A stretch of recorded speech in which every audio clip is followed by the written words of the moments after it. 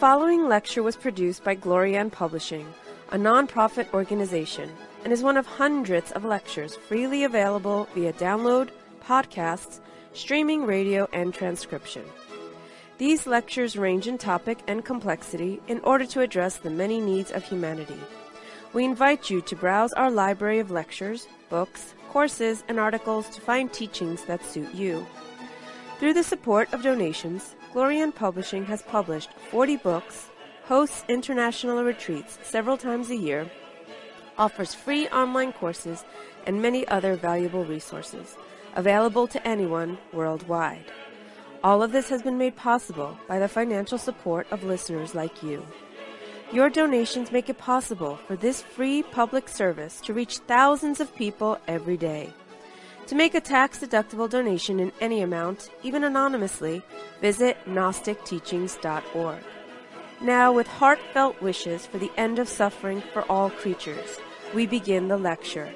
May all beings be happy.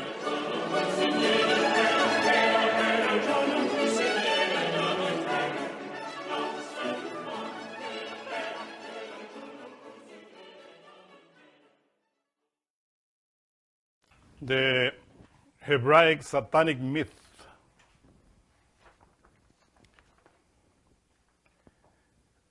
These are the generations of the heavens and of the earth when they were created. In the day that Jehovah Elohim made the earth and the heavens, and every plant of the field before it was in the earth, and every herb of the field before it grew.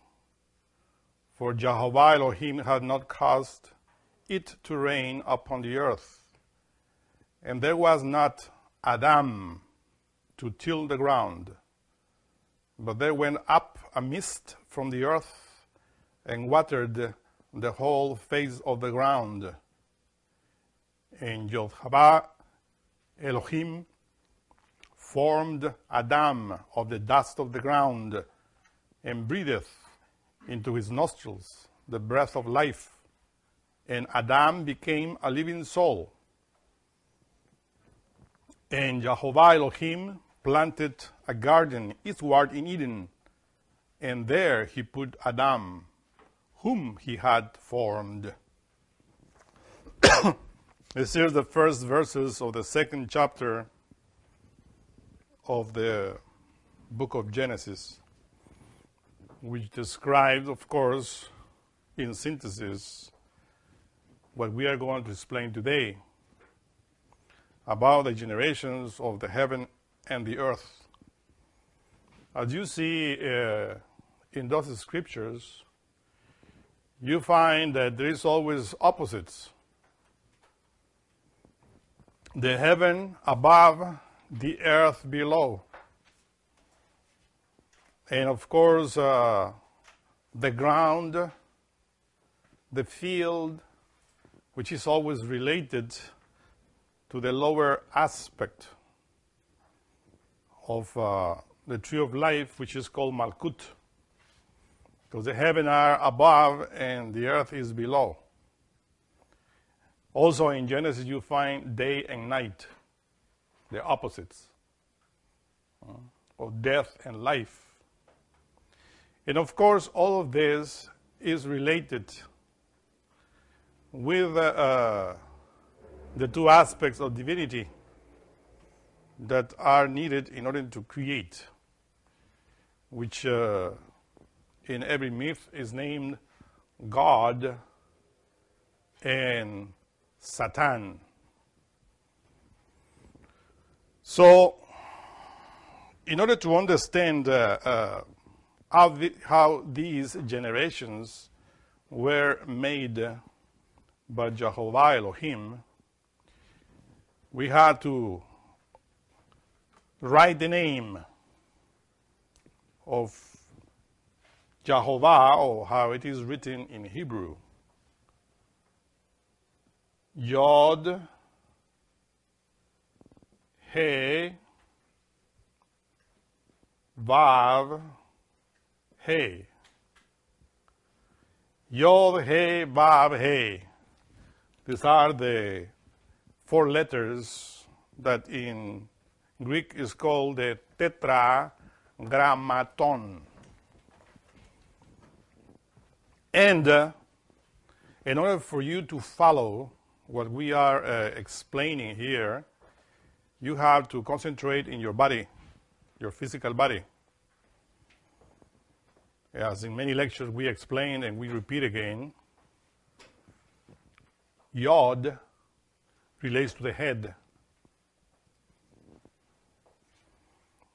Is a letter related to Father, Son, and Holy Spirit. And we said in other lectures that the letter Yod is hidden with the letter Aleph,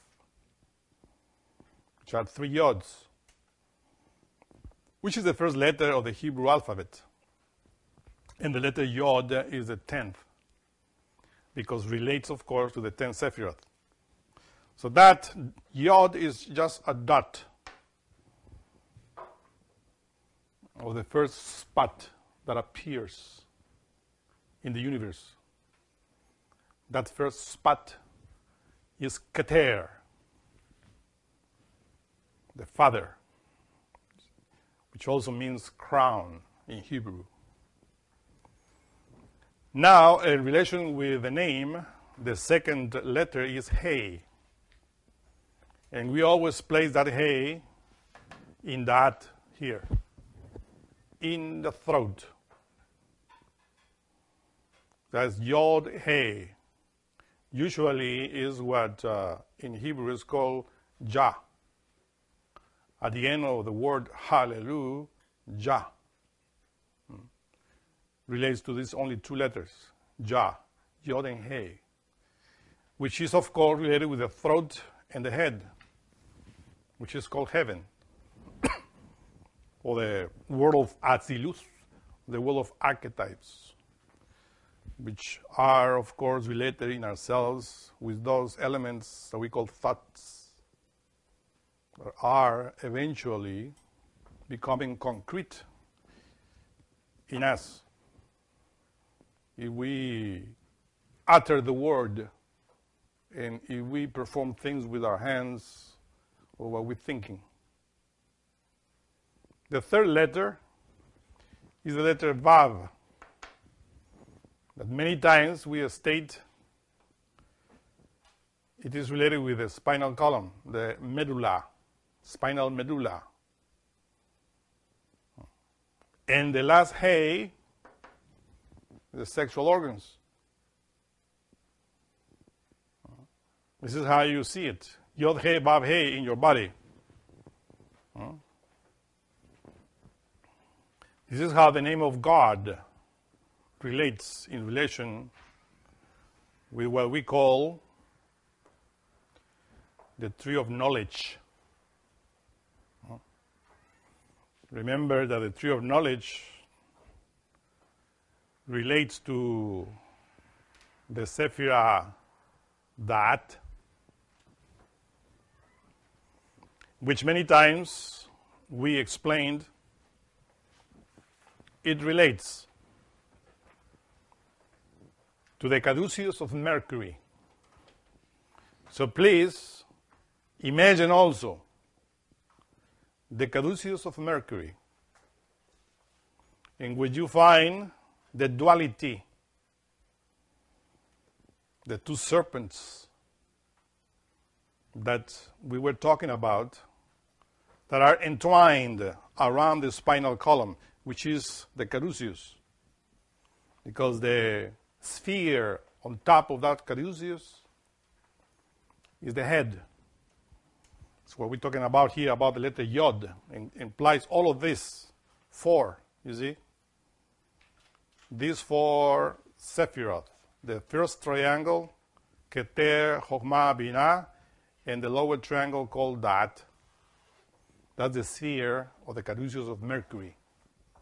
The wings of the caduceus of Mercury symbolizes the energy, the spirit. That spirit is what the Bible is talking about, what we were reading, Jehovah Elohim. which is the name or the sacred name of God in the Sephirah Binah.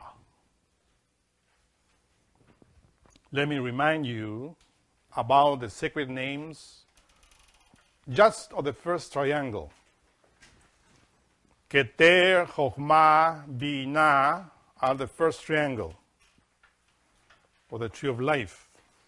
And the sacred names of God written in that first triangle is, the first one, Keter, is Eheye Asher Eheye, which means I am what I am. Or we will say he is what he is. The second triangle called Chokhmah, the sacred name of God is Jehovah. Is the first sphere where the sacred name, the tetragrammaton, appears. Yod He Vav He, here. Jehovah. But Jehovah Elohim, which is written there in the beginning when we were reading, Jehovah Elohim is related with Binah. Remember that we were reading that these are the generations of the heaven and the earth when Jehovah Elohim created the earth and the heavens in the beginning. So this Jehovah Elohim, of course, is what in Christianity is called the Holy Spirit. So when we talk about the tree of knowledge, we're talking about the unfoldment of the Holy Spirit through the tree of knowledge or the tree of good and evil. And this is very important to understand, because when we go into that, we go into the mysteries of the Holy Spirit. But remember, and don't forget, that within Binah is Chokhmah and Keter. Because these three Sephiroth are called the Holy Trinity. And in order to understand how the Holy Trinity is one, it's simple. Just put your imagination in your body again. Your head is the Father. Your heart is the Son. And your sex is the Holy Spirit. And you are one. One person, but three parts. And that's very important. When you read the Bible or any scripture, to remember that you have three brains. The intellectual brain, the emotional brain, and the motor, sexual, instinctual brain, which relate to the first triangle, the tree of life. So in that way, you understand how the Holy Spirit has the other two aspects. Why? Because the sexual energy is the outcome of what we think, head, and of what we feel, heart. So, of course, in the head we have the brain, thoughts, the way of thinking, the way that we have ideas, concepts, reasoning. In the heart we have the feelings that relate to the blood. Remember that the blood circulates in all the organism. And remember that that blood has the breath of life that we take through the nostrils, which are in the head. So you see how the breath of life in the head that we take through the nostrils goes into the lungs and purifies the blood. And that blood goes into the sex and it becomes the sexual energy. So in that way, we understand how Jehovah Elohim, the Holy Spirit, which is the creative energy, contains the other two forces in our body. As below, so above, and so above, so below. This is the axiom of Hermes Trismegistus. which, of course, is the head or the master or the caduceus of Mercury. Because we have that symbol in the caduceus of Mercury, which is, in other words, the symbol of the tree of good and evil, tree of knowledge. Now, so that's the name, what the book of Genesis states telling us in the beginning. These are the generations of the heaven and the earth, etc., by Jehovah Elohim. So Jehovah, as you said, is Yod He Vav He. And we already said, if you analyze that in your physical body, Yod is in the head, He is in the throat, Vav is your spinal medulla, and He, again, is your sexual organs. So where is Elohim there? Because it's Jehovah Elohim. And this precisely is a mystery here. In relation with that, the word Elah, Aleph, Lamed, Hey, Elah, how you read it, means goddess. Because just Aleph and Lamed by itself is God, masculine. But when you add always the Hey at the end of a Hebrew word, it's a feminine word. So Elah is a feminine word which means goddess. And the other letters, Yod and M of Elohim, we would say Elahim. Im, Yod and Mem form the word which means sea, ocean. So Elahim means the goddess of the sea. You see? Just literally. Goddess, sea. The goddess of the sea. And who is this goddess of the sea? Well, it's Venus, that was born from the sea. But we are going now into Greek mythology. But let us return to Hebrew mythology. That's what we call Shekinah. That Shekinah is the goddess of the sea.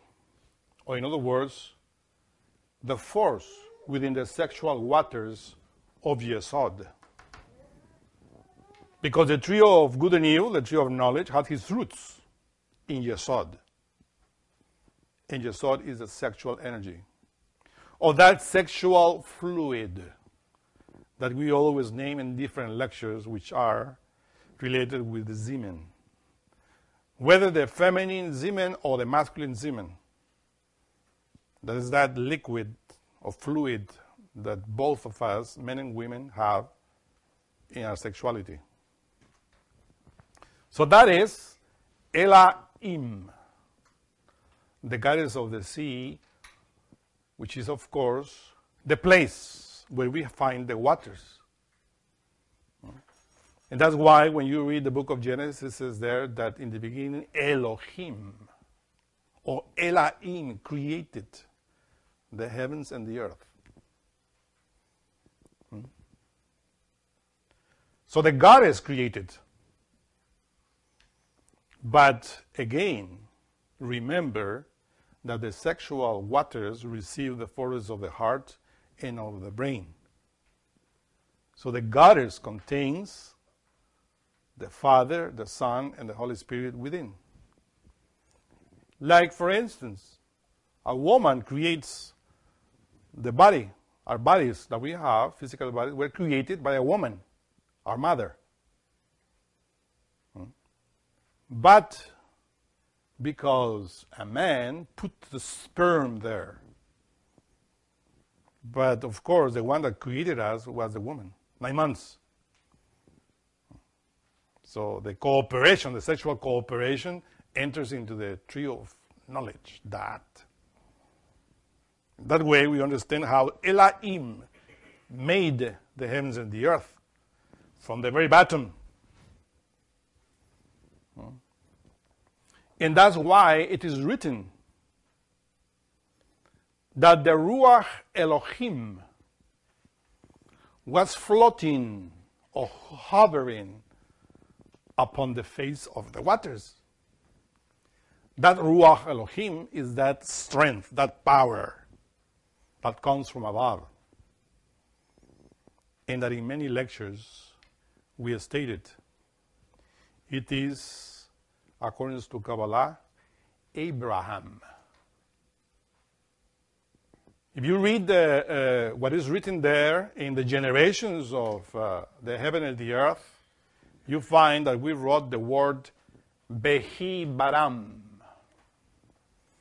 which means they were created. But this is an anagram, an acrostic that we can modify. Behei. This is how it's written in Hebrew. Behei Baram. Be is the letter Bet, which means Chokhmah, which is a word that we explain in many other lectures. Begins with Bereshit, the mystery of Chokhmah, wisdom. Behei means Chokhmah through the Hey. And that Hey is the second Hey here. So the Bet of Chokhmah through the Hey created Behi Baram. But this Baram means Abraham. Abraham. And in order to understand that is easy. When we take this symbol into the Hinduism. According to Hinduism, the creator is called Brahma. That has exactly letters of Abraham.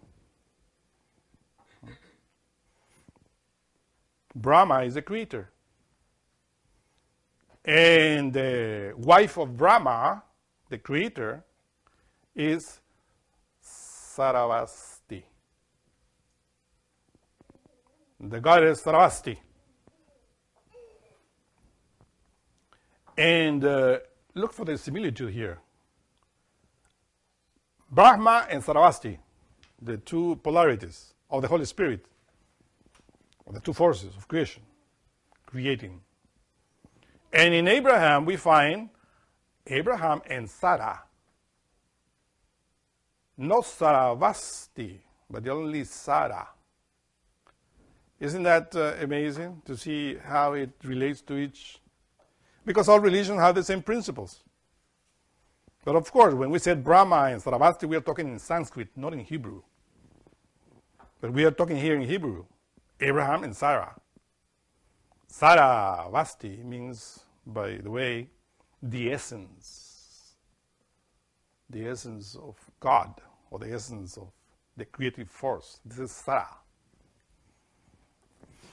Which relates, of course, to the forces of Elohim in the bottom of the tree of life. The woman. Because when you study the two polarities of the tree of good and evil, those two polarities in Hebrew are called Tov and Ra. Tov is the right side of the tree of life, and Ra is the left side. But also, alchemically speaking, in Kabbalah, they are called Od and Obd. You remember that. Od means witness. And Obd means servant or companion. So by knowing that, we understand the tree of good and evil, that, because these two polarities relates to the two types of waters that we have, that we name in other lectures. Those type of fluids of waters, creative forces, are the masculine, which are called Tob, or Od, witness, is the cerebral spinal fluid. The cerebral and spinal fluid relates to Tob, to good, to that witness. And the other fluid that we call the sexual fluid, the semen, or that fluid that we have in the uterus and in the prostate, is the other side. If you see the fluid of the prostate or the uterus is in the bottom of the body, while the other fluid relates to the brain. And that's why we said always, the brain is Adam, the masculine fluid, while the woman, Eve, is the feminine fluid that nourishes the sexual glands. And that way is how you are associating the tree of good and evil, the tree of knowledge, with your body.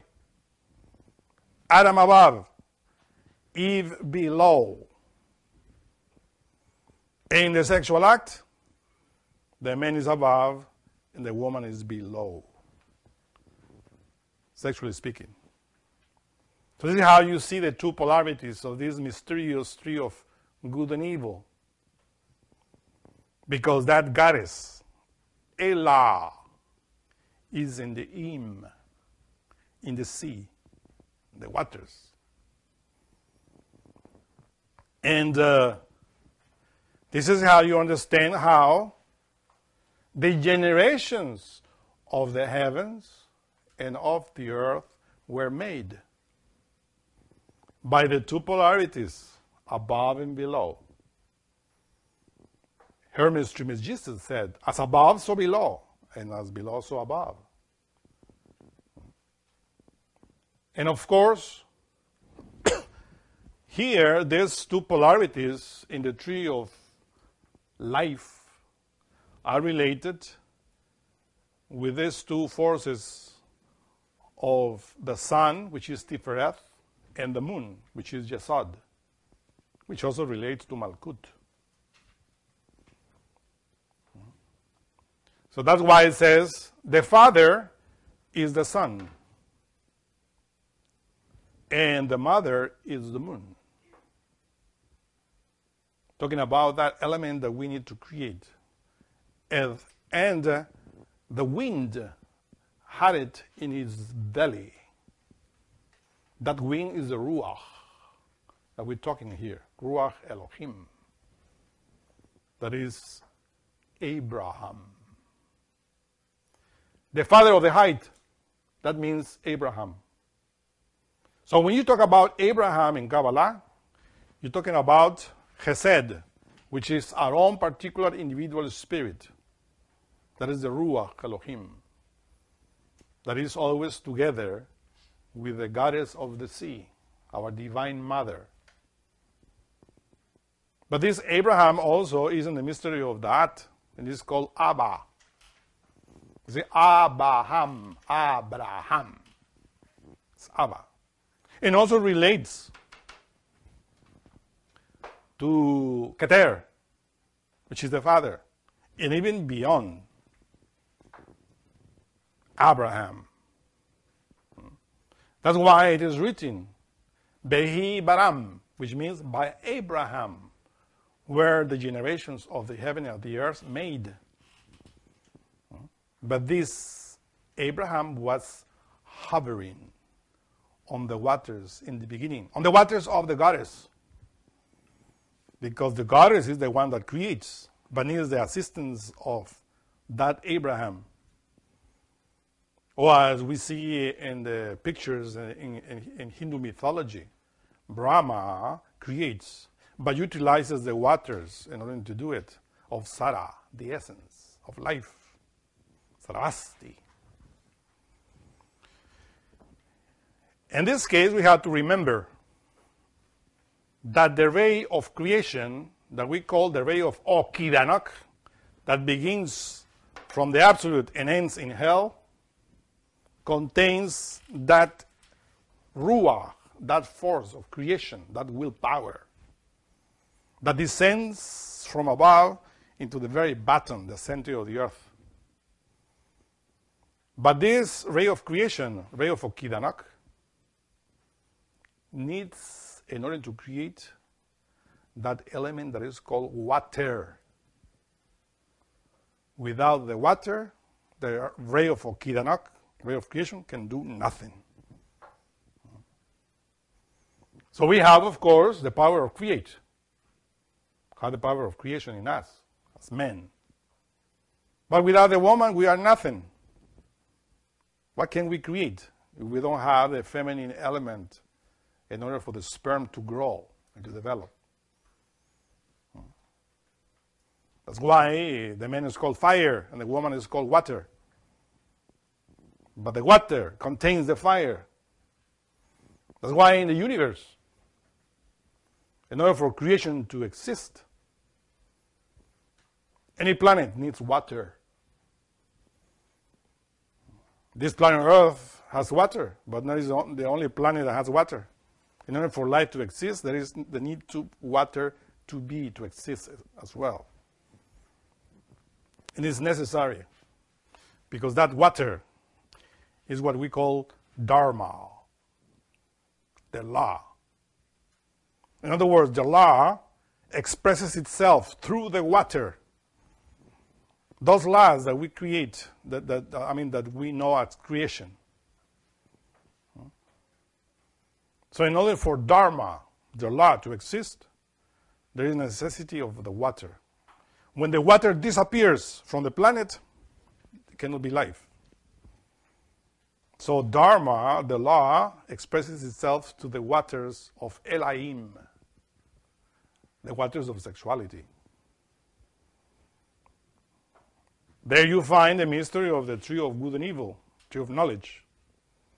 When we utilize the sexual waters in the wrong way, we break the law. Because the law is contained within the water. And that's why it says that in the beginning, the Ruach Elohim was hovering upon the face of the waters. And God said, let there be light. That is the very beginning. This is how we had to comprehend and understand that. But behold, that when you read the book of Genesis, the 3rd chapter stays always there in relation with the myth, with Satan, with the serpent. That the serpent was the most subtle Haya force, animal force, that God created, that Elohim, or Jehovah Elohim created. Because the creator, as we are studying here, is Jehovah Elohim, Binah, the Holy Spirit, Shiva in Hinduism. That serpent, of course, is that force that circulates in the blood, that circulates in our nervous system. It's everywhere. That's why it is written that when the children of God were gathering around Jehovah Elohim, in the book of Job is written, among the children of God there were coming Satan, which is that force that we're talking about, that circulates in our body. Where do you come from? Asked Jehovah Elohim to Satan. And he says, well, to go up and down in the earth, up and down, to and fro. The earth is a physical body. This is the habitat of Satan. Or, better said, Lucifer as well, if you want. But in us, it's Satan. It's not Lucifer, because Satan is the opposite. It's called the contrary, the opposite. Well, when we study Kabbalah, we learn that the spirit is above and the matter is below. So the contrary of the spirit is the matter, which in Latin, mater means mother. And of course, the contrary in Hebrew is Satan. So in other words, the power of Lucifer, the power of Satan, is in our physical body. It's what it is. It's not outside. Well, it is outside too. As in Nordic mythology, you find that the power of the dragon is in nature. But remember that we are the microcosmos of the macrocosmos. So this dragon that we call Lucifer is the fire of the energy of nature of the four elements. It's everywhere. And in us, of course, because we are a replica of the planet. We're a philosophical earth where we find that force, which is the contrary of the spirit. It's a spirit. It's the same element.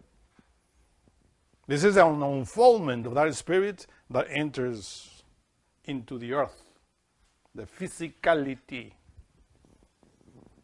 And that's why Jehovah Elohim asked Satan, how do you see my servant Job? This servant, as I told you, is Obed. And Obed, which is that other serpent in the left of the caduceus of Mercury, relates to the sexual fluid. So Jehovah Elohim, the creator, is asking Satan, who is the one that circulates in the physical body, the force of creation of God, the one that gives sexual potency to the male and to the woman.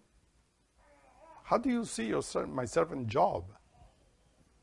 Is he right? And it says, Satan, well, if you give me your permission, I will test him if he really is loving you, that you are above here in the head. And then Jehovah Elohim said to Satan, it's in your hands. Do whatever you want to do, but don't hurt him in his life. Keep him alive, but do whatever. And Satan comes down from heaven and goes down into the earth, which is the physicality of Job, in order to test him. So you see here the relationship of God with the devil, or with Satan. This is the myth that is written in many parts in the Bible. And that's why in the book of Genesis it is written that Satan, the tempting serpent, came to tempt Eve, the woman. Because the physicality, we repeat many times, is female. And the female is tempted first, which is our physicality, which also is our sexuality. And this is why Eve takes first the temptation and falls into temptation, and thereafter Adam eats from the hands of Eve. Because Eve takes the apple or the fruit and says, here, taste it. I tasted already.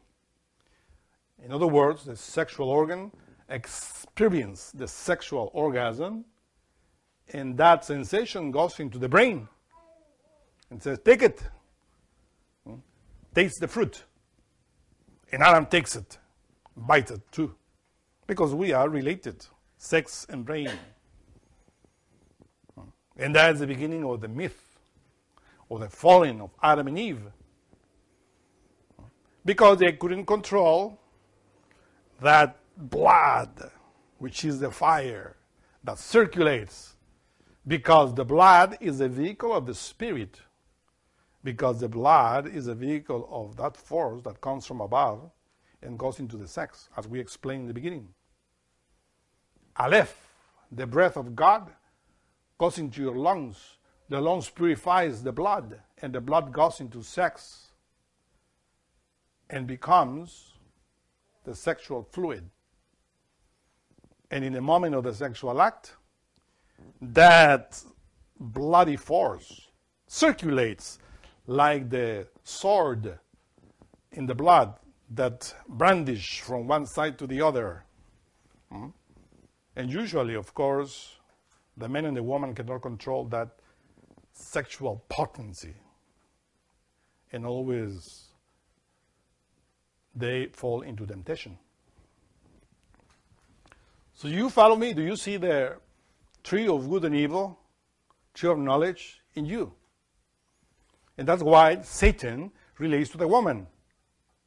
Or the action of Satan is in the sex. That's the beginning. So when somebody is tested by Satan, is doing it in sex, the sexual act. And of course, that's why lust is called the original sin. Because from lust, the rest of defects, vices, and error were originated. So lust is the origin. But of course, this is a great battle between, as we see here, good and evil. Battle about good and evil, right? And what is good? I said, the right side. The cerebral spinal fluid. And what is evil, or Ra in our case? The sexual fluid. So the Master Samael Veor states in his books, there is a battle between brain and sex, sex and brain. And what is the more painful is heart against heart. If sex wins the battle against the brain, we fall into temptation. But if the brain wins the battle against sex, we defeat temptation. So this battle between good and evil is inside of us. It's not outside. Everything is inside. This is all, the symbols that we have to learn. It is obvious that we, all of us who are here present, we fell into temptation. We fell from temptation. None of us is a victorious. But we can be victorious if we want. A victor. And that's why we're learning this. Because we are already out of Eden. We went out of Eden, or the terrestrial paradise, after being in Eden. Because we broke the law.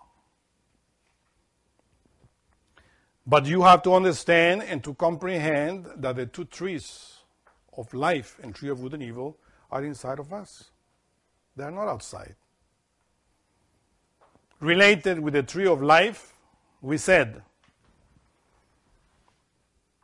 Keter, which is the crown, is that crown on top of the head, that light that we call the crown, or the chakra Sahasrara.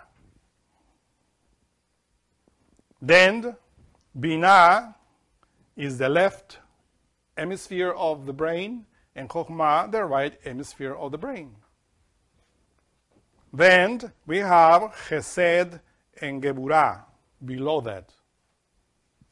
And that is related with the shoulders. But if we want to associate them with the physical body, they are associated with the lungs. Because that Ruach Elohim that we talk about is always related with these two Sephiroth, Sarah and Abraham, that are the spirit that will purify the blood, which is Tifreth, the heart. That's why in the heart we have the purified blood, which is called Jacob. So these two, Abraham and Isaac, the forces of the second triangle, are related, of course, with the lungs and the heart. And the other triangle here below, the tree of life, Netzach and Hod, is related with the kidneys. And Yesod with the sexual organ. Remember that in Taoism we teach that the strength of the sex comes from the kidneys. If you want sexual strength, you have to nourish your kidneys, your Netzah and Hod in your body. And finally, Malkut, which is the very bottom, is related with your feet. Or, better said, with all of your physicality.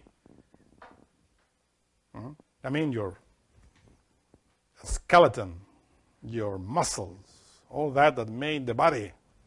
That's Malkut, the physicality. But related with the feet. So this is how the tree of life is related with your body.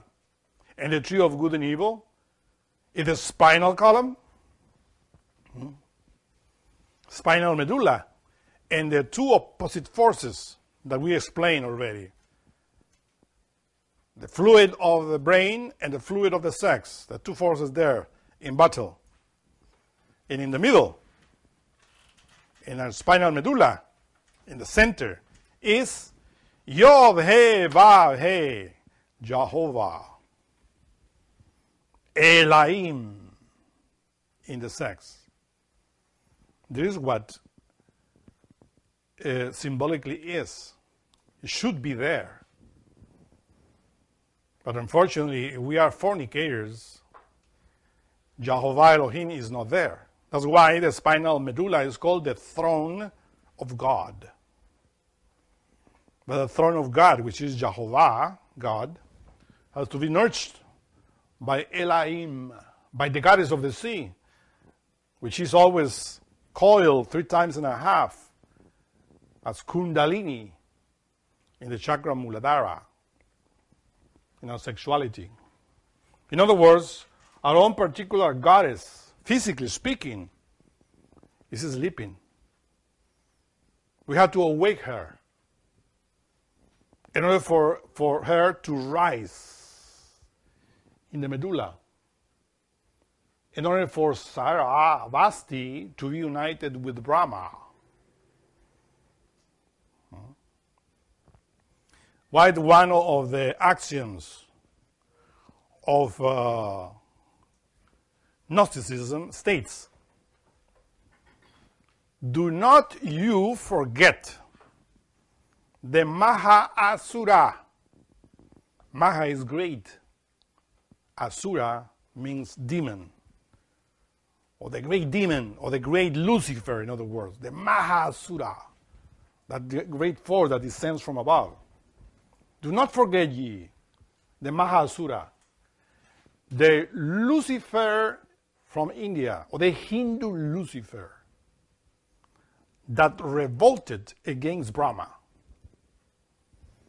Because that revolution of heavens is not only written in the Bible or in Judaism or in Islam, it's also in all religions. So the Mahasura revolted against Brahma, the creator. Brahma is above, in the pineal gland. And because of that, Shiva, the Holy Spirit, precipitated him into Patala. Patala is the earth. As it is written, when Adam rebelled against God by tasting of the fruit, he was kicked out to till the ground, to work with the earth. The earth is the physicality. So in other words, all of us here present are children of Satan. Because the Bible talks about two types of children, the children of God and the children of the devil. The children of the devil are the outcome of fornication. This physical body is the outcome of fornication. It's called Babylon the Great, the mother of adultery in all the generations of the earth. Everybody carries it. But we have the opportunity, as we talk in many lectures, to repent. And that's why the 10 Commandments were given. for those that want to rise again to the top, or to return into the Garden of Eden. You see? 10 Sephiroth, 10 Commandments. And these 10 Commandments relate to the way in which we handle the tree of good and evil, the spinal medulla, and the two polarities, the heaven and the earth, in our physicality, in order to develop that we lost. Let us explain and let us read.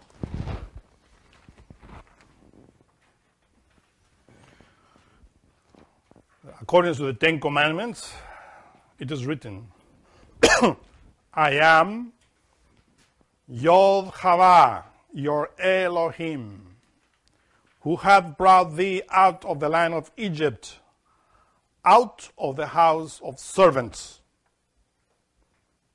Servant is Obd. Is that energy related with Malkut, which in Hebrew is Mitzrahim. Mitzrahim is translated as Egypt. So Mitzrahim, in other words, is our physicality that the Bible translates as Egypt.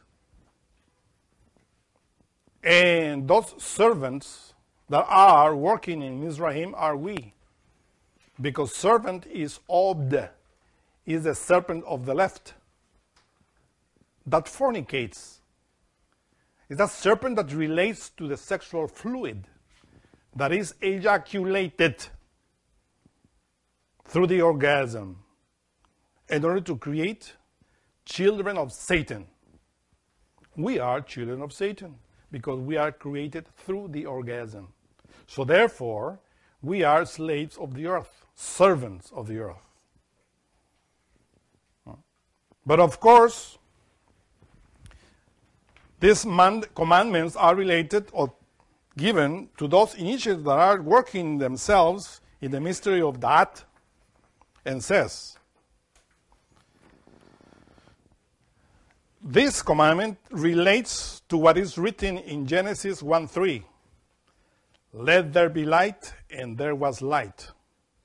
For the light of Shekinah in Yesod Malkut fortifies the faith in the pineal gland, which is where we find the secret of Eheye Asher Eheye, the crown, the Father, who is called light, as it is written in the Psalm 27, verse 1.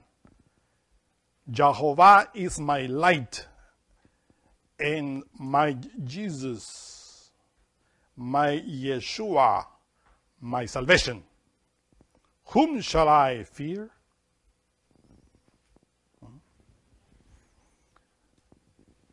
When you start transmuting your sexual energy, and you know that the light of Elohim, the goddess of the sea, has to rise in your spinal column, and then this is precisely the moment when you say it in yourself, let there be light.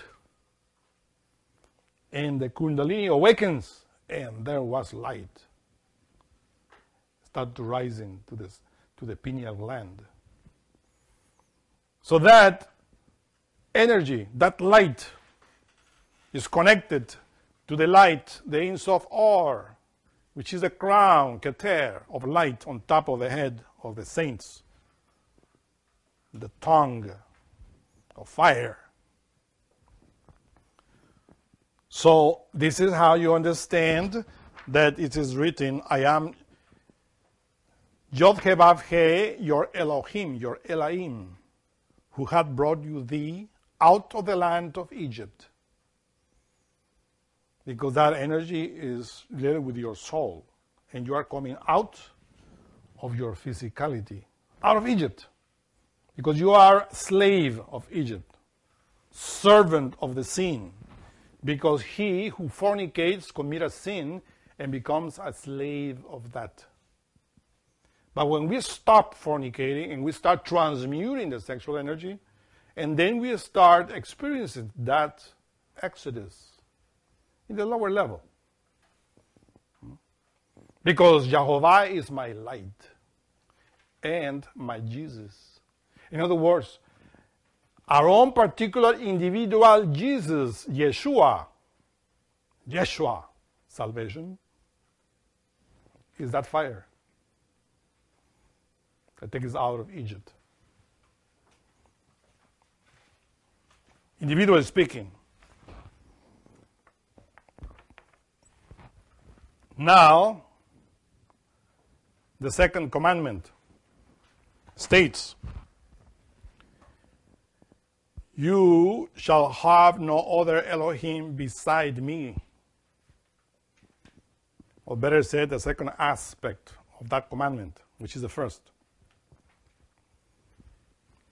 If the first, I am your Elohim, who have brought you out of Egypt, is Keter, Eheye, the one that I am, Chokhmah relates to the second.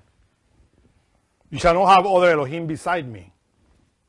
Because remember that the holy name of God appears for the first time in Chokhmah. Yod-Heh-Vav-Heh. That's the holy name of God in Chokhmah. The Son, which means devotion,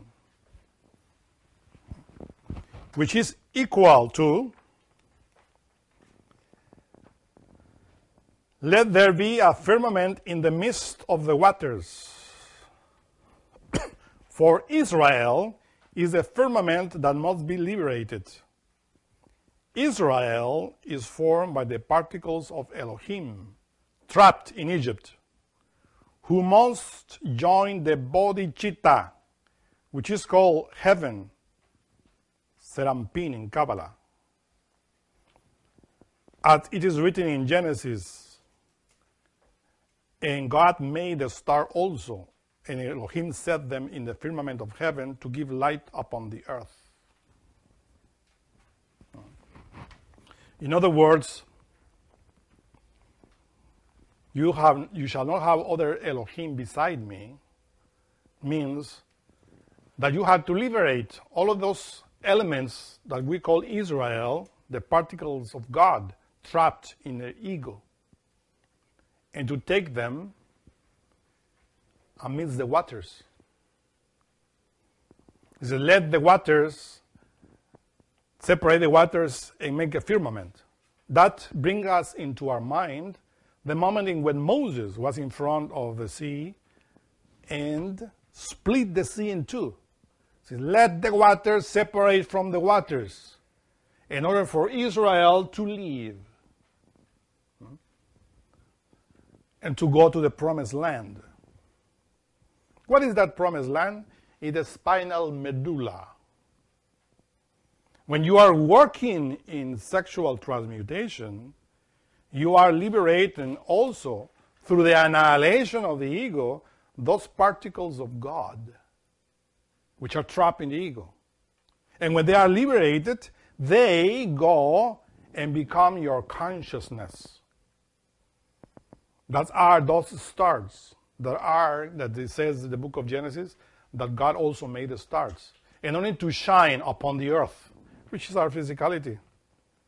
When you liberate your consciousness, that consciousness gives you wisdom, knowledge, intelligence, and that illuminates your physicality through your spinal medulla. Remember that promised land is not physical land. It's the fourth dimension. Because your spinal medulla relates to the fourth dimension, Eden. So in the measure that you are liberating those elements, which are called Israel, the particles of God trapped in your ego, you are making that firmament within you. That heaven within you. That heaven in Sanskrit is called bodhicitta. There is no other way to make that. If you don't comprehend your ego, if you don't annihilate it, how are you going to make heaven in the midst of the waters? And of course, if you don't do that, you, even if you don't want it, you will have other Elohim beside your inner God. Because those particles of God trapped in the ego are like other gods. Of course, this is like idolatry. Remember that many people state that we shouldn't be idolaters. Therefore, we don't have to have statues in our temples because we should love only one God.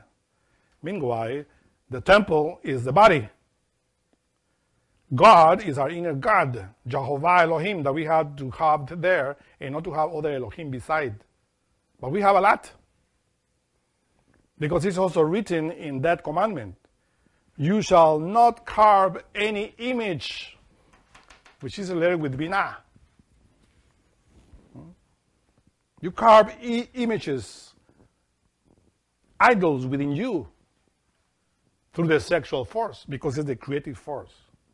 How many idols do we have? We have 3. The demon of the mind, the demon of evil will, and the demon of desire. But these 3 demons create 7 heads of demons, which are lust, greed, envy, gluttony, laziness, pride, lust. The 7 other idols. And for those 7 idols, legion of idols. So we are idolatrous. Even if we belong to only a religion that only worship one God, because there are 3 religions that worship only one God: Islam, Judaism, and Christianity. And all of those people that are there, which are us, are idol worshippers. Because we have a lot inside. The only one that worships only one God is Chokhmah, the Son. Devotion only to the Father, because the Father and Him are one. But we are not one with the Father. But Chokhmah can help us if we work in ourselves. If we, through sexual magic, through the work that we know, liberate the particles of Israel, which are related, of course, as you see, with the stars, with the zodiac, with the 12 constellations. Those parts are inside of us, fortunately trapped in Egypt, Mizraim. So you see that Trinity is precisely related with all the spinal medulla. Because in other parts of the Bible, Moses said this commandment: you shall love your God with all your soul. The seat of the soul is the pineal gland. That's your soul. Saharaya, to remember God always. Only one God inside of you. With all your mind, which is the head. With all your heart. And with all your strength, which is the sexual strength. So this is how you see that in the midst of the tree of knowledge is precisely the first commandment that you had to accomplish. With all your soul is here in the pineal gland, Keter. With all your mind is the 2 brains, the 2 hemispheres, Chokhmah and Binah. With all your heart is Tifereth, which receives the strength of Chesed and Geburah through the lungs. And with all your strength, which is Yesod, sexual force, which receives the strength from Netzah and Hod, your kidneys. So to do that first commandment, physically speaking, is to put all the force of your kidneys and your sex in the sexual act, all your heart, which is related to it as well, and all your mind, which is also related with it, and all your soul, the pineal gland, remembering yourself in the moment when you are performing the sexual act. And after that as well, and before that as well. That's the first commandment. So that's why the 10 commandments were given. In the midst of the waters means in the midst of male and female waters. For the law, Dharma, is established within us through the sexual waters. And let the firmament divide the waters from the waters. That is, let the liberated particles of Elohim to separate the pure waters of chastity from the impure waters of fornication, which is lust, the origin of idolatry. You see, there is where finishes the first commandment, because the first commandment implies all of this when you enter into the path of the tree of knowledge. But if you fornicate, now you understand why when Adam and Eve fornicated, reached the orgasm, they become idolatrous. They didn't love their God, because all went down there to the tree of death, which is klipoth.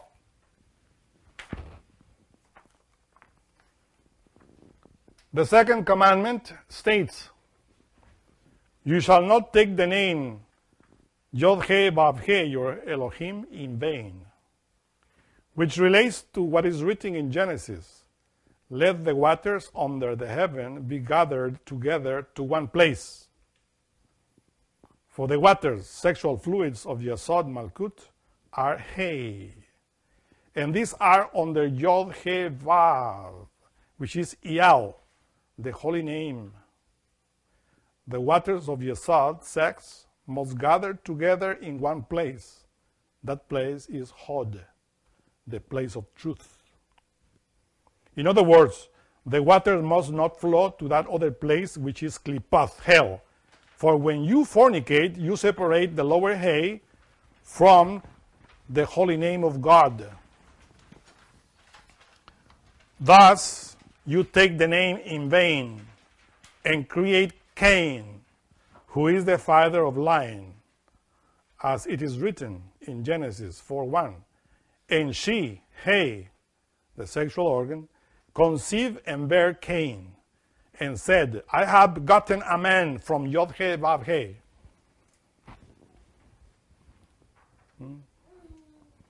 So in other words, your physical body is He, or the holy name that we were explaining.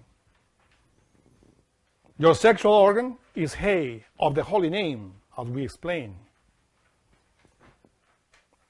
When you are in the sexual act, men and women are in the sexual act, behold, phallus, uterus, man, woman, Yod-He, Vav-He, one word. That's the secret of the name.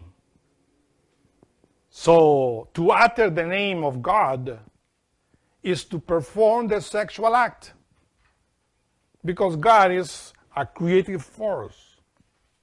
So when the man and the woman are in the sexual act, they are Yod-He, Vav-He, with the power of creating as the Elohim. But if you fornicate, you separate the lower He from the other letters, and you send the fluid of your sexuality to hell, to klipoth. So therefore, you have pronounced the name of God through the sexual act in vain. So you see how the second commandment is related with that? Every time that you go into the sexual act as an alchemist, you should remember that. In the moment when you are performing the sexual act, with super efforts, do not fornicate, do not reach the orgasm. Because even if you are on the path, if you do it, you are pronouncing the name of God in vain.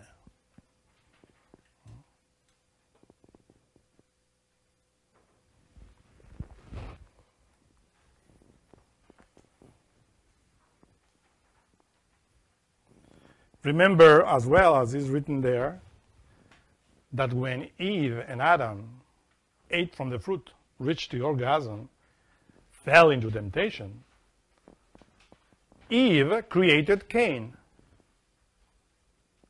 As we explained, Cain is the outcome of fornication. And likewise is written that Cain was a murderer and the father of lying. So that is alive in us. We are Cain, in other words, children of Eve through fornication. And of course, we had to learn not to pronounce the name of God in vain. But the beginning is the sexual act. Because in the beginning was the Word, Yod-He, Vav-He.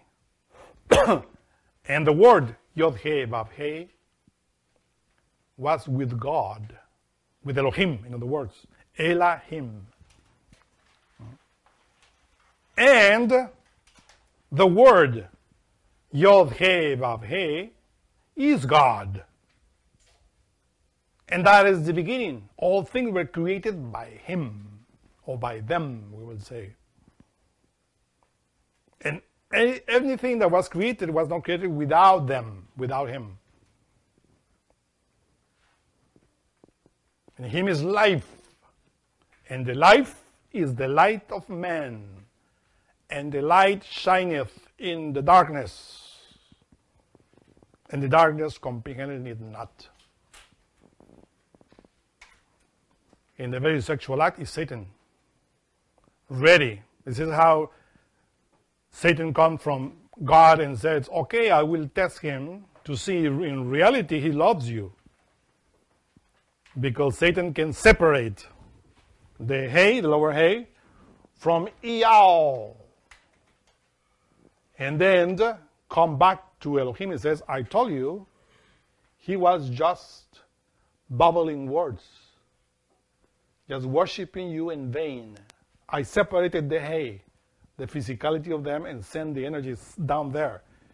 I put him into temptation, or her into temptation, and he pronounced the word in vain.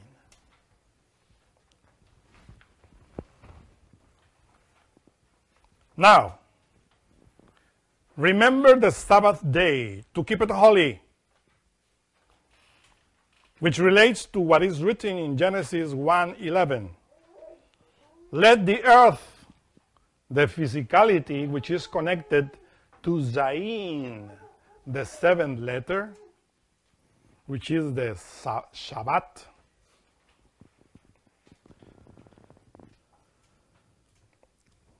So let the earth bring forth grass, herb, yielding seed. For the Shabbat, the bride is Malkut, which through Zayin, the woman, united with the man, the Vav, produces virtues and blessings to the soul and spirit. So when you transmute your sexual energy with your Zayin, which is the left serpent, which is fallen, and you are rising that serpent, and you start transmuting that energy, that serpent brings the force, the energy of your sex, and enlighten your pineal gland, your 7 chakras, your 7 churches. This is how you celebrate your Shabbat. This is how, when you enter into Shabbat, Saturday, in other words, you keep the Saturday holy, meaning you light your menorah. You know what is the menorah? 7 lights.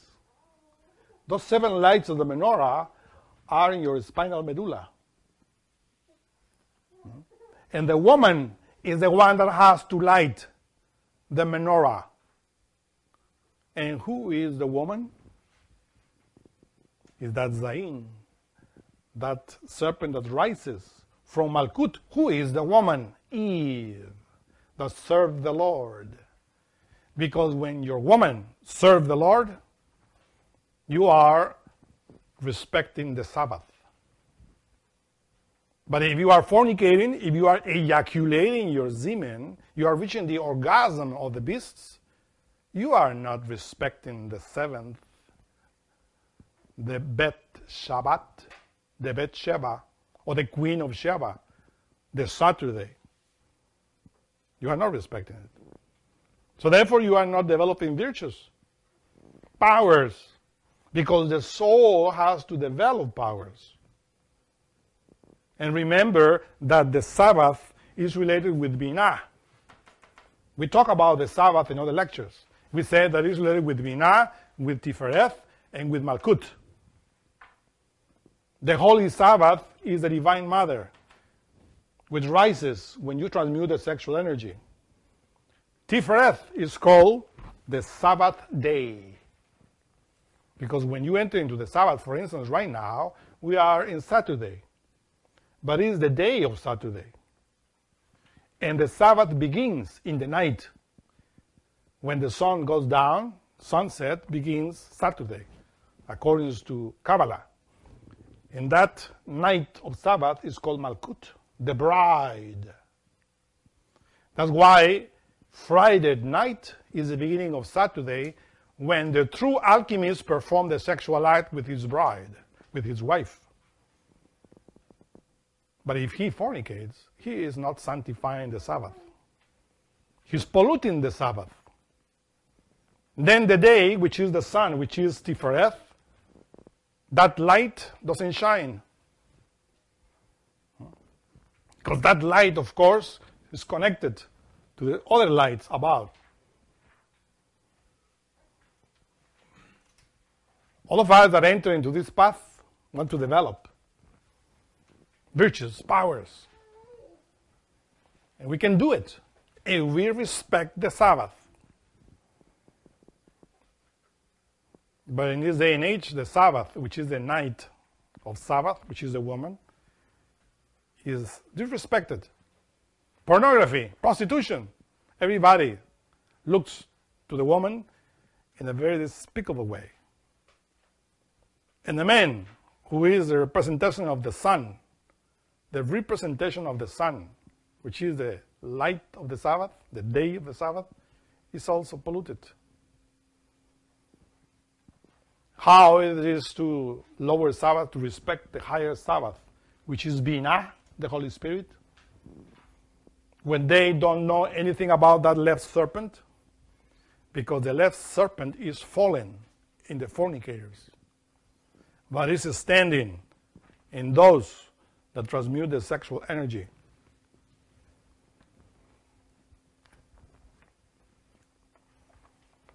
Honor your father and your mother, which relates to what is written in Genesis. Let there be lights in the firmament of heaven to divide the day from the night, and let them be for signs and for seasons and for days and years. For Yod-Hava Elohim is a sun and a shield. Psalm 84, 11 verse. And Isaiah chapter 60, verse 20 is written, Thy sun shall no more go down, neither shall thy moon withdraw itself. For Yod-Hava shall be thine everlasting light, and the days of thy grief shall be ended. Your mother, I said in the beginning in the lecture, is the moon, and your father is the sun. Or Hermes Trismegistus stated, the father of that holy thing is the sun, and the mother is the moon. And the wind take it into his belly, and the earth is his nurse. You have to liberate that thing in order to make the miracle of one thing. So of course, the sun is the father, and the moon is the mother. And we have that within, inside of us. That's why ancient people worship the sun and the moon. But ignoramuses who do not know anything about Kabbalah, of alchemy, and the mysteries of the myth the Hebraic myth, another myth, they think that ancient people were literally worshiping the sun and the moon. And they thought, they said, that the sun was a deity and the moon another deity. But with the development of science, they discovered that the sun is just the center of the solar system and the moon rotates around the earth. They are not gods. The ancient belief is what they said ignorantly, without understanding that the genius, or the, how do you call it, G-N-N-U-S, genius, that genius that we have in the blood, according to biology, comes from the solar light and the transformation of our metabolism in the blood. And that genius comes the gene in the sexual organ. So the genius is the sun, and the gene is the moon inside of us, which come from above, from the superior forces of Elohim. Abba Elohim and Ima Elohim are within each one of us. Is our father, mother. Each one of us has their own. Have their own. When we understand that, as Isaiah says, Yod-Hava is the sun, is the light of the sun. And Jesus, the Christ, said, I am the light of this world. The light of this world is the sun, solar light, Christ. So to honor father and mother is to honor all the forces that you have for your inner being. You honor your father and your mother in the mystery of that, because from that emerges the monad, your own spirit. In other words, Abraham emerges from Abba and Ima, Elohim, in that. So your own spirit is the one that accomplishes with the fourth commandment. In order for you to accomplish the commandment, honor your father and your mother, you have to remember your being, because he is the son of the sun and the moon. The Ruach Elohim.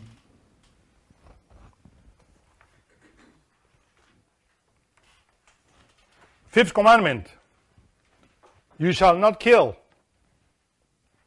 which relates to what is written in Genesis. Let the waters bring forth abundantly nefesh chaya, the moving creature that hath life.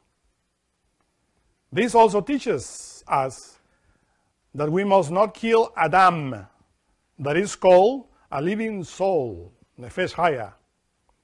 And Adam became a living soul.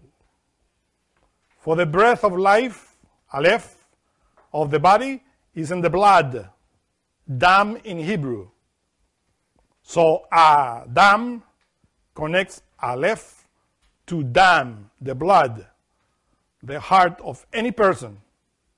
For the air, aleph, contains the image of the Ruach Elohim, the outcome of the supernal triangle, Father, Son, and Holy Spirit.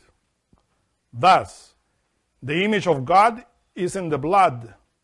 Therefore, whosoever sheds Adam's blood, by Adam shall his blood be shed. For the hay made Adam in the image of Elohim.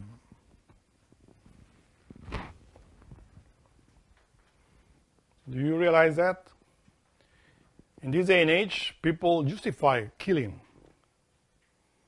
But that aleph, which is the first letter of the Hebrew alphabet, which means air, or the symbol of air, relates to Father, Son, and Holy Spirit. That is the one that goes into the dam, Hebrew for blood. And this is how we have Adam in the blood. That is precisely the image of the Elohim that becomes sexual energy. And when we transmute that, then the image of God appears on the earth, which is Adam. This is what we had to do, to create Adam into the image of God. But if we fornicate, we are killing Adam.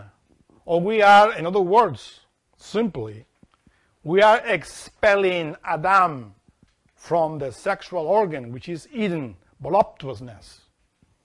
How are we going to create Adam inside of us if we are expelling Adam every time that we perform the sexual act?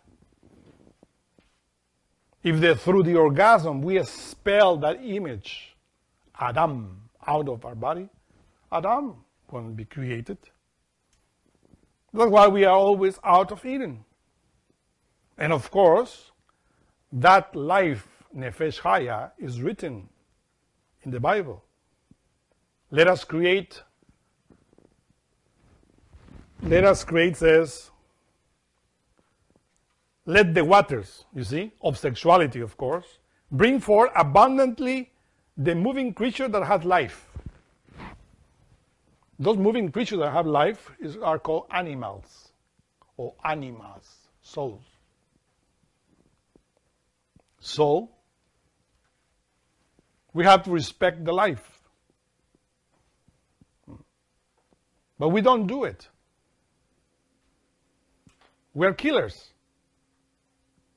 Because Cain, the killer, is inside of each one of us. Very alive. If we were united with God, sometimes the initiates receive the commandment, or the permission, we will say, of God, for us to execute, like the angels of death. The angels of death have the power of killing anybody, to cut the silver cord, and to cut the life of anybody of us. But those angels of death are under the command of Mother Death,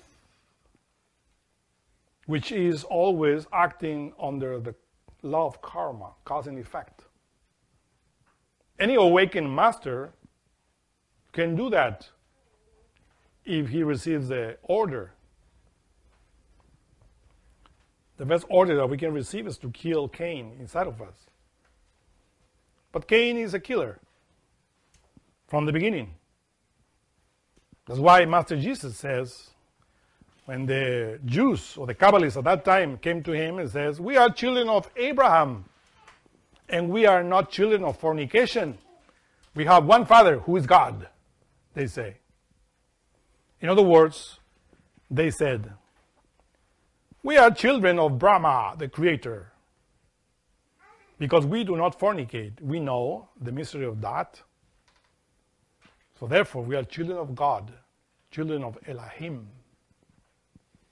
And Jesus said, well, if you were children of God, you will follow the commandments of Brahma, or you will follow Brahma, because Abraham did all the law, performed all the chastity, all the works of that.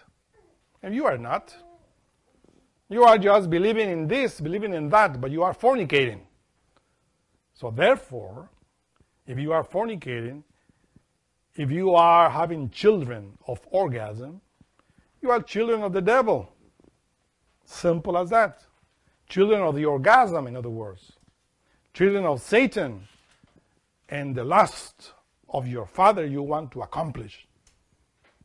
He created Cain, and he was a killer from the beginning. So therefore, you shall not kill, but everybody here kills. We kill our own force. We kill Adam. We kill Habel every time that we fornicate. And we expel them out.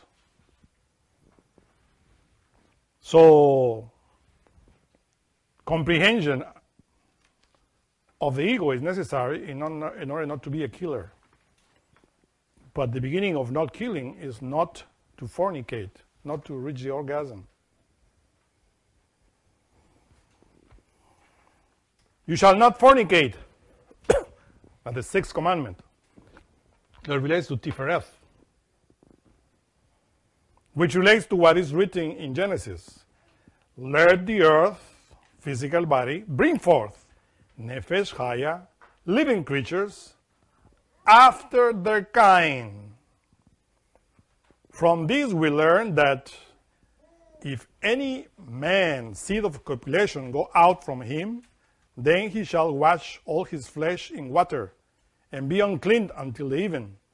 And the woman also with whom men shall lie with seed of copulation, they shall both bathe themselves in water, and be unclean until the even. Because Adam's kind is the image Aleph in the heart, the genius in the blood, Dam, that becomes the likeness, the gene in their kind, sex. The gene is Aleph, phallus, uterus, man, woman, sexually united. This is how the earth, physical body, bring forth nefesh haya, living creatures after their kind. Eve, Hava, sex, should bear children only to Adam, her own kind. What is their kind? It's Aleph. Because that Aleph is the breath of God that enters through the nostrils.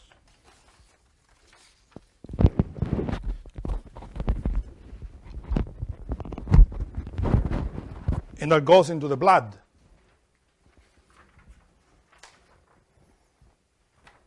So in Hebrew, kind is written with mem,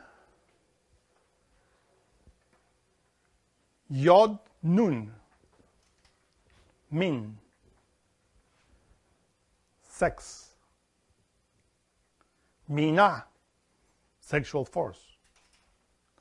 So when you said kind in Hebrew, you are pointing the sexual organ. And it is very easy to understand this because we know that all the creatures have children according to their kind. The cats have cats. You don't ever see, for instance, a cat having a dog or a dog having a cat, right? So everybody has their own kind. In nature, that kind, sex, acts according to the species, according to the level. In the animal kingdom, including the intellectual animal kingdom, everybody fornicates. So everybody has children according to their kind. But if we understand that that kind that talks, that is written in the Bible, related with God, to Adam, as we explained, Aleph is the wind, is the oxygen that we breathe, related with Father, Son, and Holy Spirit in the human level. That air purifies dam, the blood. So the blood becomes Adam. And that is the image of the Elohim, the kind. That kind goes into the sex and becomes the gene. So the gene contains that Adam, our kind, because we are human beings, physically speaking. So we have to bring children into the world according to our kind. But first, we have to be that kind. If we do not transmute, if we fornicate, how are we going to bring children according to our kind? We still, that kind that we are, that type, will be always animal, beast. What is the difference between the kind of the human being and the kind of the animal? Is that the animals fornicate, they reach the orgasm, and this is how they multiply. And if we go into a level we call the intellectual animals, what is the difference? Do we multiply differently like the animals? The irrational? No, we do it in the same way. So therefore, it's the same kind, the same quality. Even if we believe in this or that, or we follow this tradition or this other tradition, our kind, physically speaking, in fact, clearly show us that we are animals. But if we want to belong to the children of God, then we had to transmute the image of God. Not to ejaculate the genes.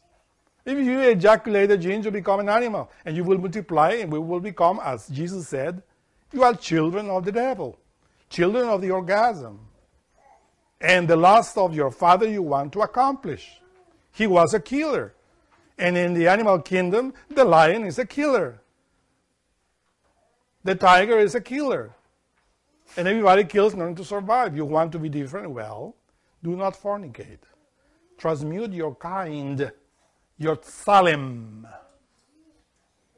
You see, the likeness of God is written with dalet, and then the other word which is written, mavet. Mavet is death. But if you put the word, the letter dalet before the word mavet, means likeness. The likeness is in the sex. Dalet is that. If you take dalet out of that word, which is likeness, you remain with mavet, which means death.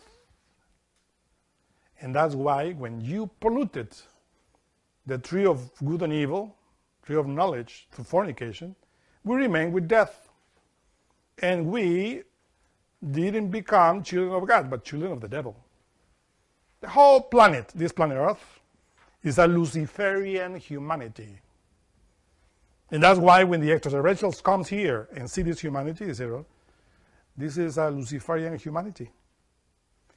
But funny, they think they are children of God.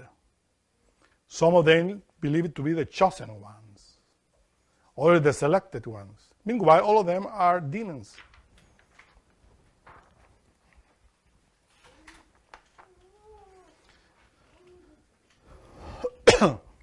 You shall not steal, which relates to what is written in Genesis.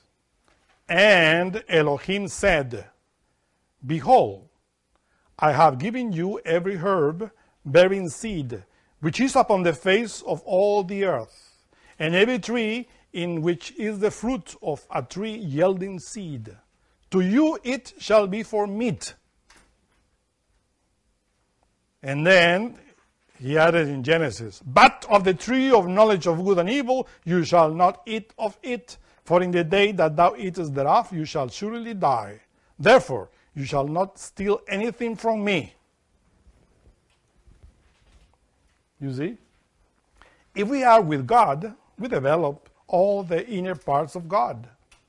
But if you fornicate, you take from God in order to fortify your ego. You go into hell. But you fortify your ego by stealing the energy of God, the energy of the Holy Spirit, in order to make alive your golem, your ego within you, or within us, in other words. So all of us are thieves. We are thieves. We are stealing the energy from God in order to be here every time that we fornicate. And that's the commandment is really there. You shall not eat from the tree of good and evil. Because the day that you eat from it, you will die from me. And we do it, but we're still in the light. Every time that we reach the orgasm or we perform the sexual act, we are stealing the energy of God.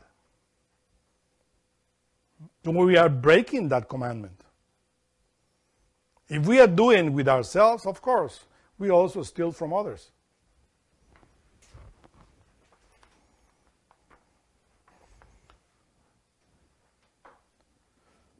Eighth commandment. You shall not bear false witness against your neighbor, which relates to what is written in Genesis. And Elohim said, let us make Adam in our image after our likeness. Witness is odd, the Sabbath day, Tifereth. And his companion is Od, the Sabbath night. You shall not bear false witness against your neighbor means you shall not bear a false image, a falsity of your Elohim within his likeness. Malkut. Whosoever bears a false image of himself in Malkut is as if he carries a false witness against that which is high, since the Sabbath day is the true witness. The Sabbath day, as you see, is your own soul, Tiferet. When you believe or you somehow have an experience and you find that you are the master such and such, and come and open your mouth and says, hey, I am the master such and such, and that is not the true witness, because the true witness in you is odd. The Sabbath day, the Son, the Father. The Sabbath day is the Son, is the Father. And the Father has a holy name in you.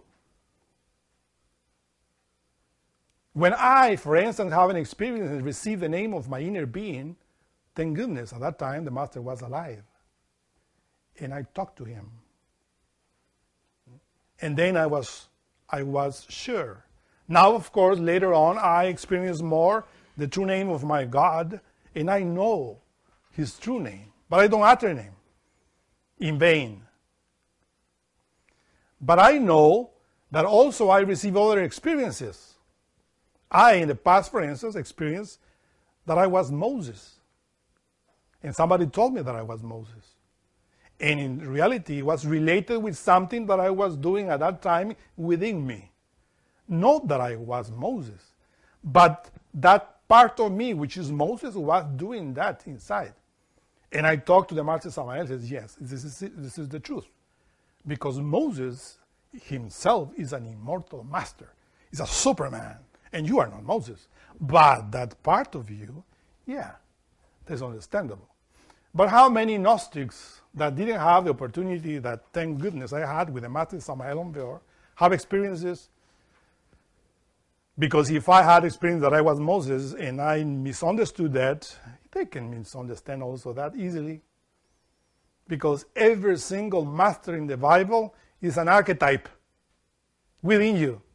Moses is an archetype, Jesus is an archetype, Elias is an archetype, Azazel is an archetype, Raphael is an archetype, all the 7 genii are an archetype. Samael himself is an archetype within each one of us.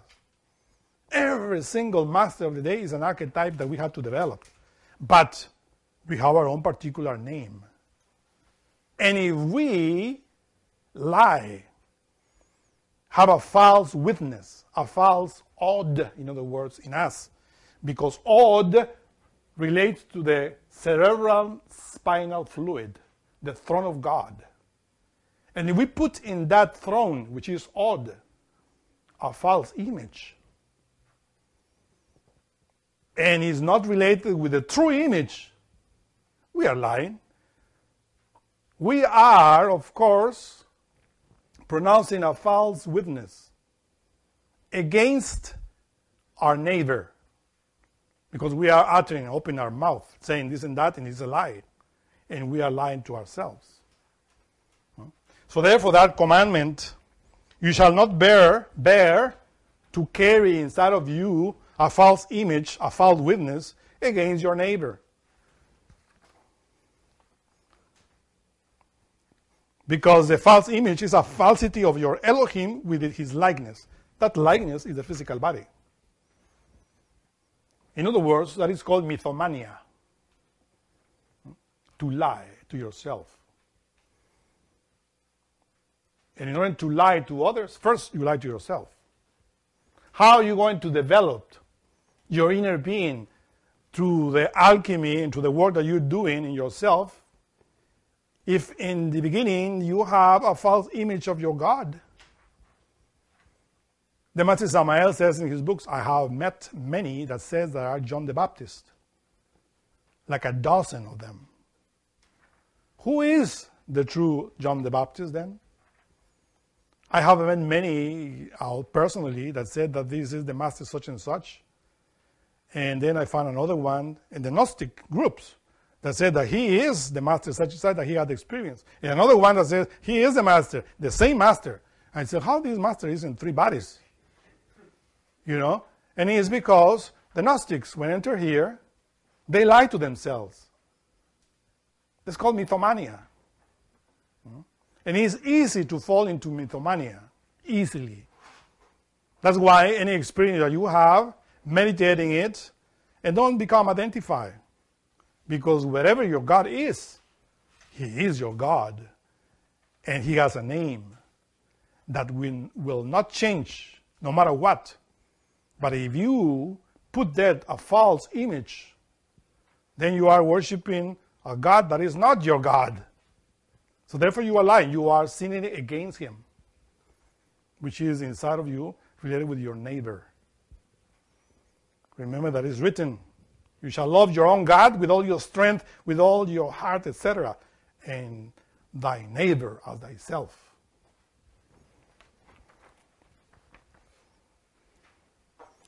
You shall not covet your neighbor's wife, which relates to what is written in Genesis. And Elohim said, it is not good that Adam should be alone. I will make him a companion for him. Chava, Eve, the sexual organ, is the Isha of Adam. Therefore, shall a Ish leave his father and his mother, and shall cleave unto his Isha, and they shall be one flesh. Thus you shall not covet your neighbor's Isha, sexual organ, Malkut. When you have your wife already working with you, or when the woman has already her husband, they have their Isha. Because the Isha is a sexual organ. And the Ish, in other words, the Ish is the cerebrum spinal fluid. That's the Ish, the fire, masculine fire. And the Isha is the sexual feminine fire, the sexual fluid that are in both bodies. So when you are married to a woman, or the woman to a man, both of you have their own Isha.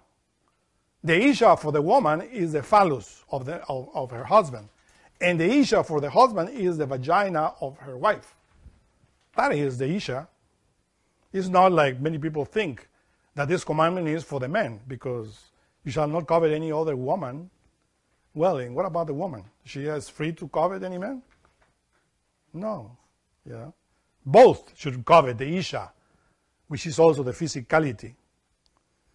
That's why Master Jesus says, it is enough to look at any Isha with lust in order to commit adultery.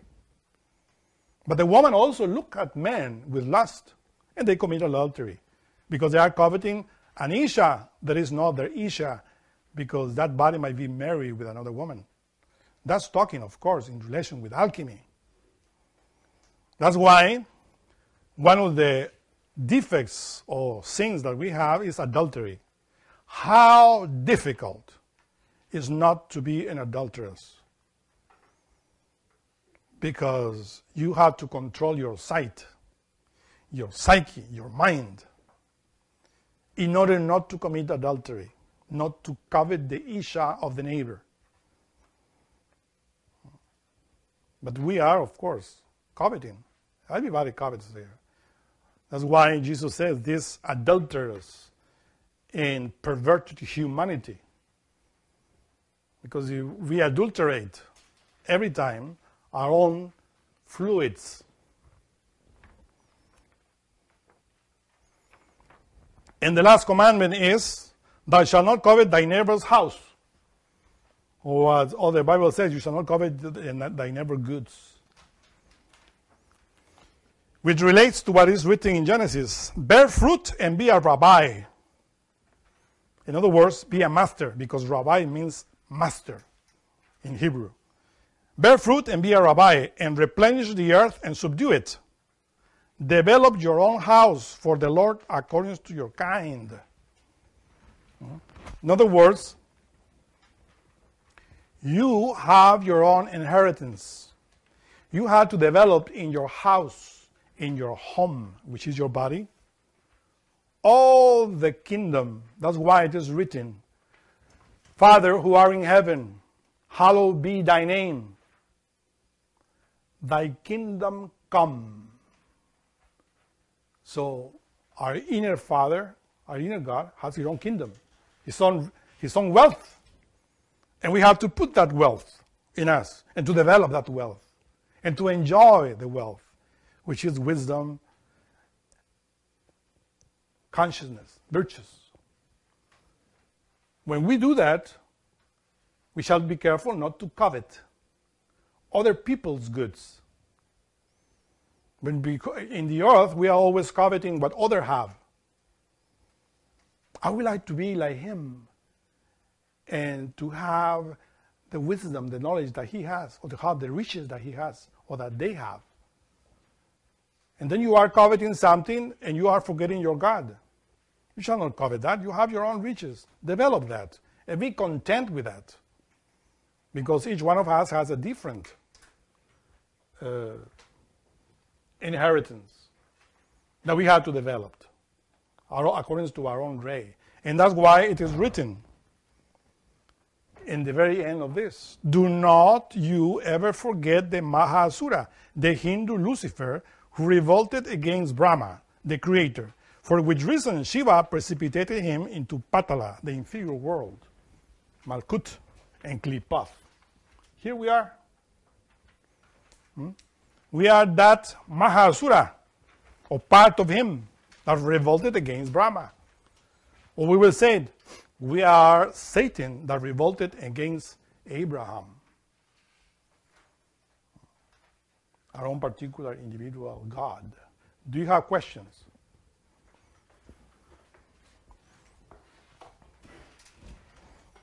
It says here that let us make Adam in our image after our likeness. And the name Michael, the angel, is a name, I think it translates to who is like God. There's artwork of him fighting Satan. How does that fit into this lecture? Well, the question is, how does the Archangel Michael enters into this lecture? Because Michael, the meaning of Michael is he who is like God. Michael, right? Who is like El, like God. And he is the one that is fighting against Satan.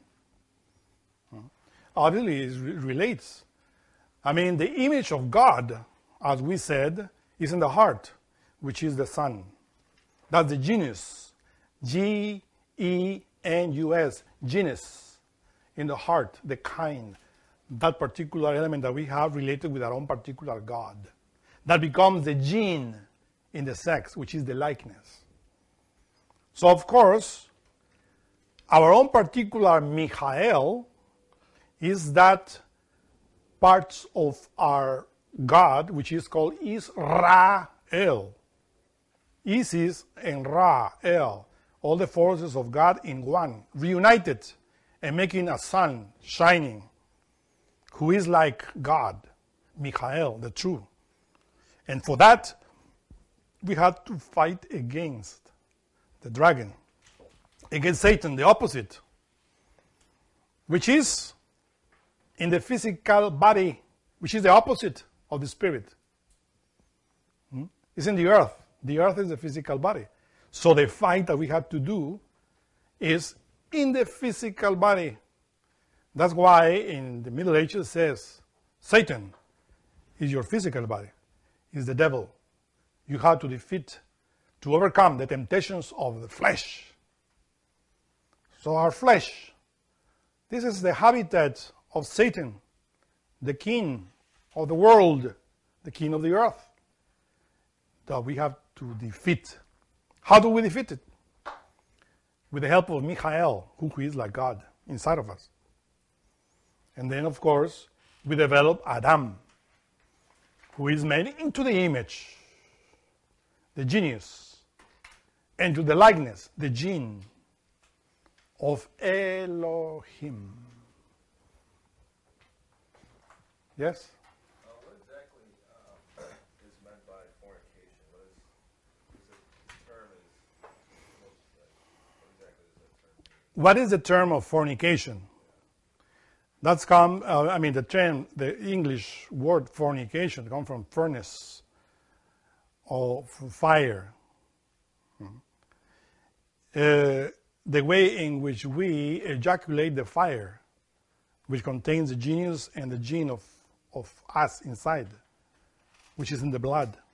To fornicate, in other words, is to reach the orgasm, to ejaculate, to eject the element of God, which is in the sex, out of the body. That is fornication, literally. Of course, after that comes other levels of fornication, because also we can fornicate through the word or through the thought. Many ways in which we lose the fiat lux, the light of God within us. The main way is, of course, in this very sexual act, or through any type of orgasm, that energy leaves the body. That's fornication.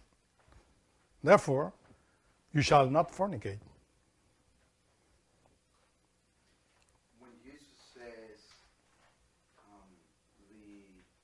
be faithful till death, and I will give you the crown of life, is he talking about he will give you Keter? Yeah, the crown of life is Keter, Chokhmah, and Binah, but rules by Keter, the crown. The crown of life, of course, is a Father inside of us. If we are faithful, like He is, because faithfulness relates with Chokhmah. Be faithful, like the Lord, Chokhmah, until death. The death, of course, of the ego, of Cain. If we completely annihilate all the ego, then we are crowned with the three primary forces. They incarnate in us, because this is the goal of the universe, to incarnate Father, Son, and Holy Spirit. Keter, Chokhmah, Binah, Brahma, Vishnu, Shiva, inside. But this is only possible if we kill the dragon, Satan, with the help of Michael. Question there in the back? Are the children of the light children who are born without the orgasm of their parents in a sexual act? And were Samael's children all children of the light? Children of the light is the question. What are the children of the light? The children of the light is, and God said, let there be light, and there was light. The children of the light are the outcome of transmutation, the outcome of alchemy, the outcome when we stop fornicating, when we start transmuting the energy, and that light, which is Shekinah, rises and creates within us Isaac, creates within us Jacob, creates within us Joseph, creates within us Jesus, and unfolds that light in many. That's the children of the light, which are children of God. And the contrary, the children of darkness, which is fornication, which is us, the ego, Hanasmusen. Now, the children that are being born physically in couples that do not fornicate, that do not ejaculate the sperm in the sexual act, they are called children of scape. Meaning that in the sexual act, only one sperm escapes from the sexual glands of the man. So therefore, that type of birth is special. But only one sperm. And that sperm is taken by the power of Jehovah Elohim, or Elohim. That intelligence takes only one. And that's, of course, a type of birth among the Gnostics.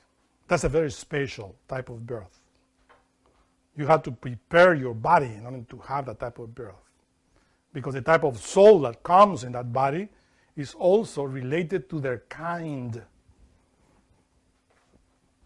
Another question? Yeah, and were Samael's children all children of light? You had to ask that to Samael Umbeor, because I was not there when he was engendering them. Okay, one more question. We affirm something that we do not have conscious knowledge of. Is this mythomania? When we affirm something, We do not have conscious knowledge of. if you do not say that what you are uttering, you don't have a complete consciousness of that, no, that's not mythomania. Because if you recognize that what you are affirming is not from you, but from the masters, and you recognize your own ignorance, your own nothingness, and that you are developing that, if you recognize that, that's not mythomania. But if you claim that that knowledge is your knowledge, that is mythomania. Because you have to understand and comprehend things before saying it. In other words, mythomania is based on this. When you steal the things that do not belong to you. So therefore, everything that you state that the Master Samael on the earth states, and he says, I am saying this between quotations because I don't want to adorn myself with other people's wisdom. And that's why, for instance, in this lecture, we put all the quotations, which are from the Bible, and we explain it in accordance to Gnosticism. And we have to develop that.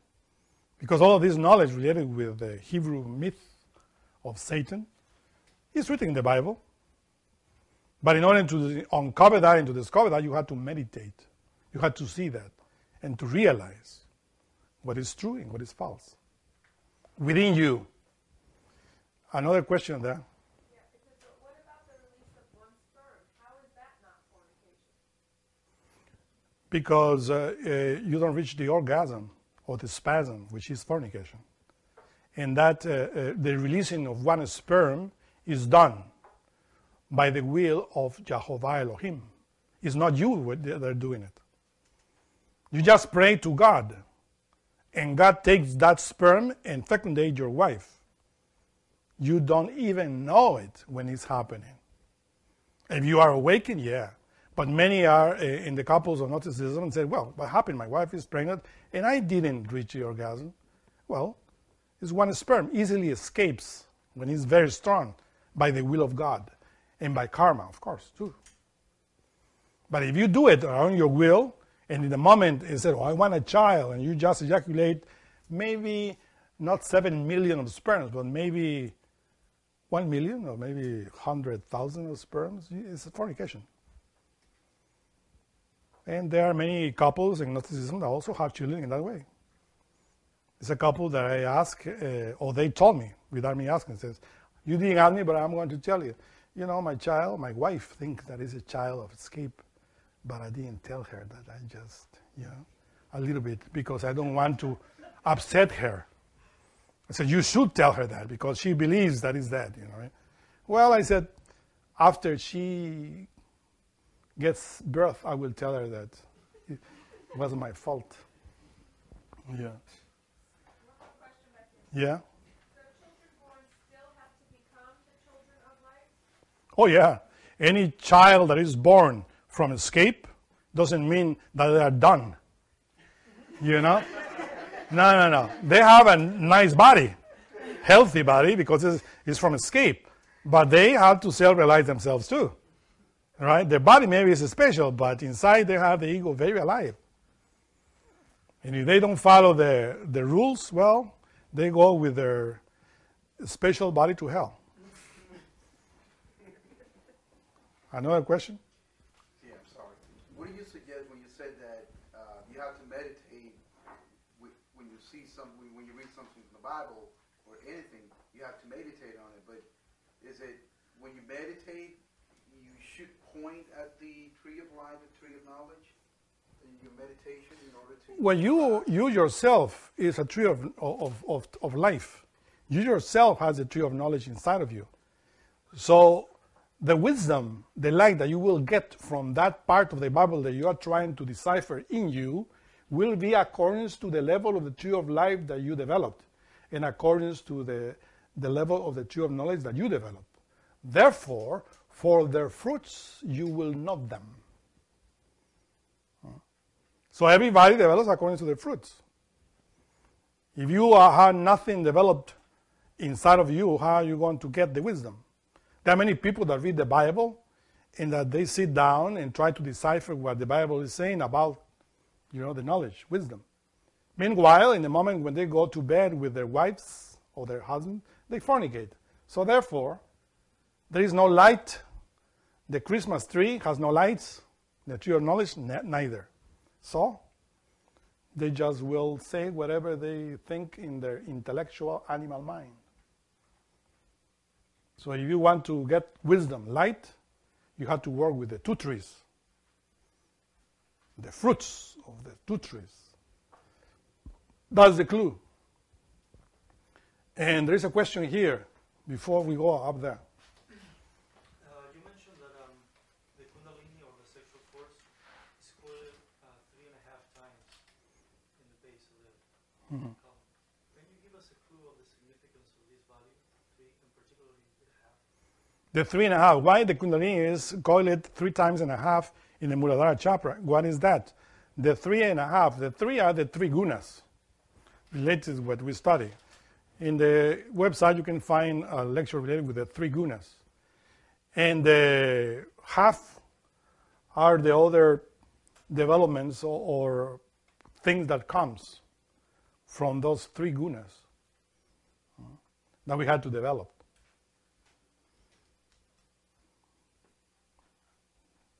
Question? Yeah.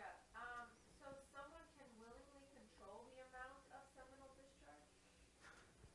Yeah, I believe there are many people that, like in Tibet, the black magicians, the black lamas, they control, not only after that, they ejaculate the whole thing. After that, they reabsorb it. So it's a kind of Vakroli mudra, says the master, that we never spread or teach how to do it. But anyone can develop that control in his sexual organ, right? And to do it is not a big deal. In the beginning, of course, since you are accustomed to fornicate, it's very difficult to learn how to transmute. But after years of transmutation, that comes a normal thing for you. It's not difficult. It's just a matter of practice, practical things. So, any question? Yeah. I don't know if it relates, but you mentioned the menorah before. Mhm. It's Hanukkah now. I was just wondering what the symbolism of the miracle of the oil. Well, the miracle of the oil that induced like 9 days, I believe, right? Yeah, they thought they had enough for 1 day, but it lasted 8 days. Well, let me tell you that miracle can be repeated in each one of us if we know about the 9th sphere, right, or the menorah. Maybe with 9 lights or 7 lights. Sometimes there's 7 lights, 7, right, the 7 chakras. 9 relates to the 9th sphere. The oil, of course, if you keep your oil, if you don't ejaculate your sexual force, obviously the light will be always there forever. 9 by 9 by 9 by 9 by 9 by 9 by 9, because in every 9 you engender an element in your psyche through transmutation. That's the mystery of Hanukkah, right? Of course, we had to study that mystery, right? Because the oil, all of a sudden, without any expectation, was there, having always light, right? Well, the oil is the shaman, is the outcome of the water. If you don't ejaculate, you will have your menorah always there with light. And will you perform the Hanukkah miracle within you? So, another question?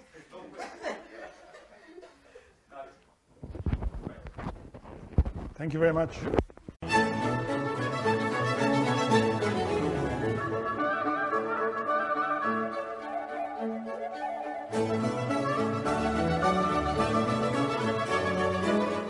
To learn more about what you learned in this lecture, we invite you to explore the books published by Gloria and Publishing, available from booksellers worldwide.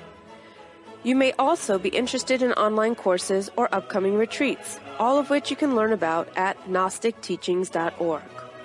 All of this has been made possible by the financial support of listeners like you. Will you help others to benefit from this knowledge? Most spiritual schools recommend a donation of $10 to $20 per lecture. Every donation helps. Make a donation now at gnosticteachings.org. Thank you. May all beings be happy.